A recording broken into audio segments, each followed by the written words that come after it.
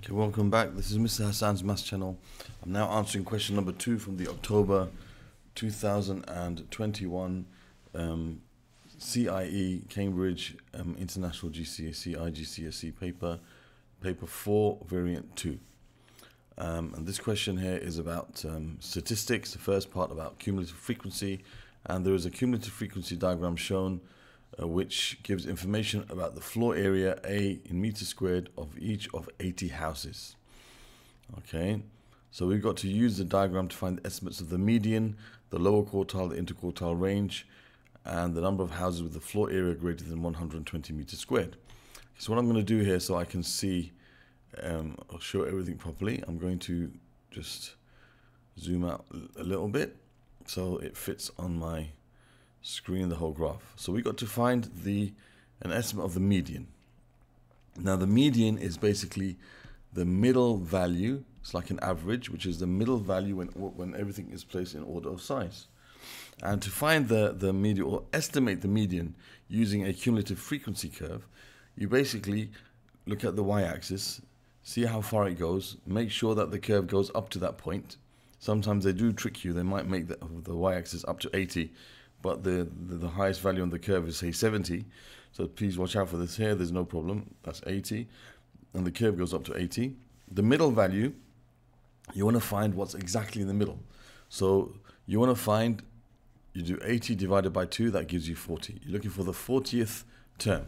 Okay, so normally if it was discrete data, we would say, okay, we're looking for there's an even number of entries. That means there are two middle entries, because if there's an even number of entries, there will be 2 numbers in the middle.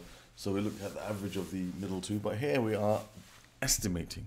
So there's no problem. When you have a cumulative frequency curve, you just basically take the highest number divided by 2, and that tells you the position now of the middle value. So the position of the middle term is the 40th position.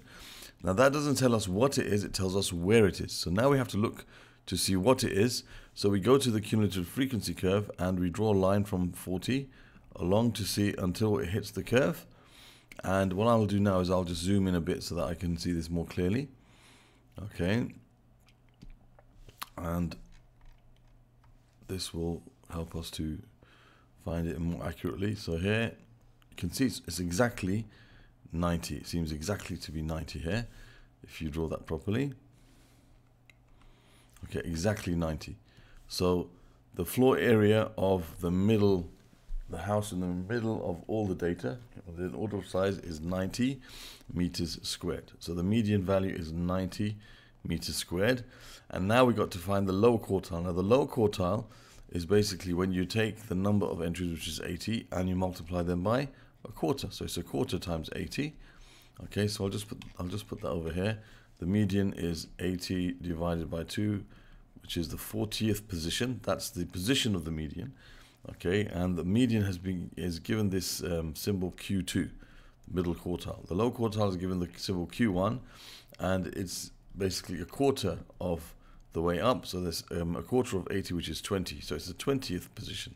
So we've got to go to 20 on the cumulative frequency curve, and we've got to see where it hits the curve itself, and then see the value. It's exactly here. All right, let's have a look. So that's 60, that's 70. So each of these is 0.2. 60, sorry, each of these is 2. 62, 64, 66, 68. That looks like it's 68 exactly.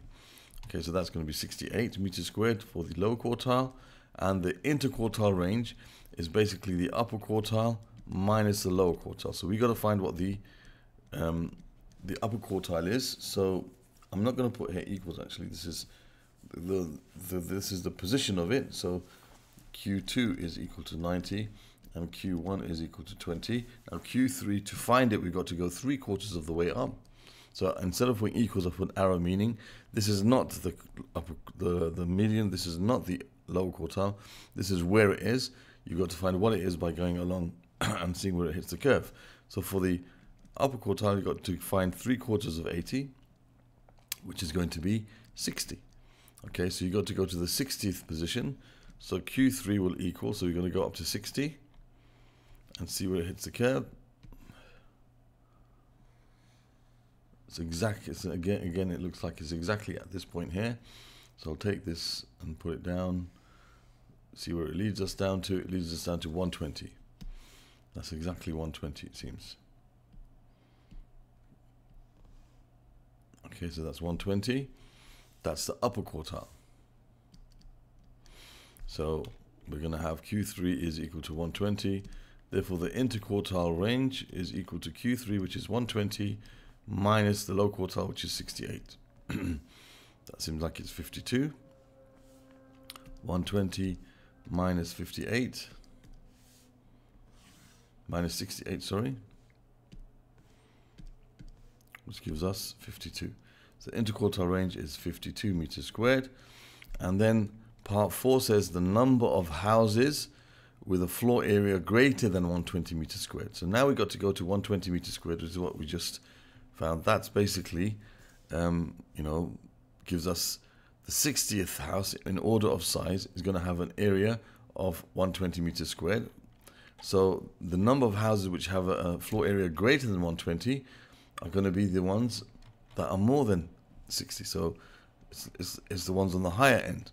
Okay, so it's these. So it's going to be basically all of these ones here have a floor area greater than 120. All the ones below this have an area less than 180. So we don't say 60, we say 20. It's these 20 houses. 60 is the ones that have that area or less. We want to find the number that have that area and more. Okay, which is the last 20 houses. So it's between 60 and 80. So the number here we write down is 20. So there's the answer for part 4. Okay, so that's all about cumulative frequency. And the next part of the question is our histogram. So what I'm going to do is I'm going to put this in one